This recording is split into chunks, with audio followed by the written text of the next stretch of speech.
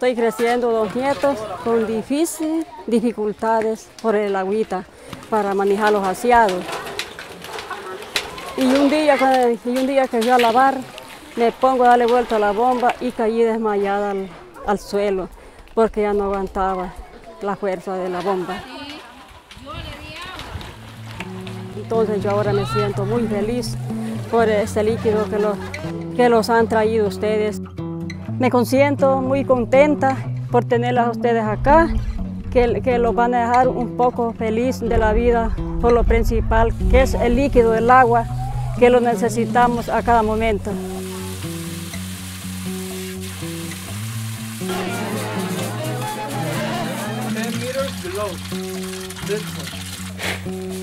¿Cuál es el...?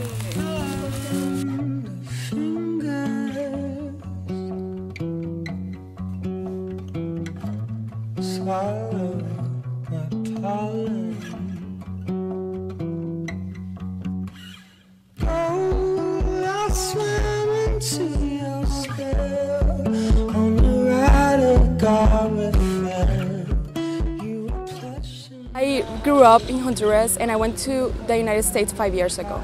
I thought that joining this organization I could impact the lives of where I grew up or the community that I saw had struggles the most. The reason we started this club was so that we can apply what we've learned in a classroom setting onto real-world experience. As the days have gone by with the brigade and like what Marco is teaching us, a lot of it we learn in school, so it's really great to apply what we learn in school into a project. My name is Marco Landa.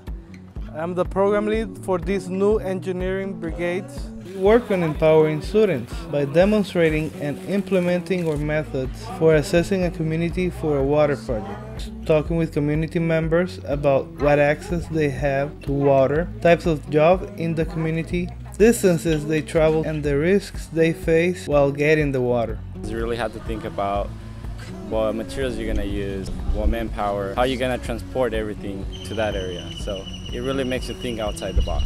The students evaluate potential water sources based on the location, type of system needed, and the flow rate the source has. Students collect data then by mapping community houses and its potential distribution network. We have been doing calculations with regards to the water system that we were going to be installing. We have been mapping the area. Sites of the water source and where the tank would be set, and along the streets of where the pipelines were going to go. Knowing about the different diameters, the different kind of pipes that need to be used, I think that's definitely something that students are able to apply here on the Engineering Brigade project. Engineering brigades also play a pivotal role in follow-up for past water systems by testing pH and chlorine levels of the previous water project.